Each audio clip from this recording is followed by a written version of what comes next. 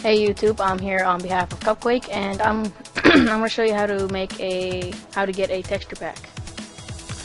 So what you're gonna need is a texture pack. I have the Minecraft texture pack.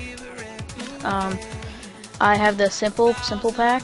It's really easy. You just find your thing and download it. You're gonna need WinRAR because you need to transfer the files and stuff. So first you want to open up Minecraft.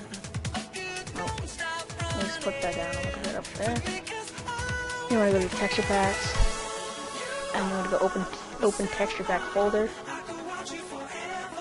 and select it, drag it in, and then you can X out of this, and then click on it, and then hit done, and then you have texture pack.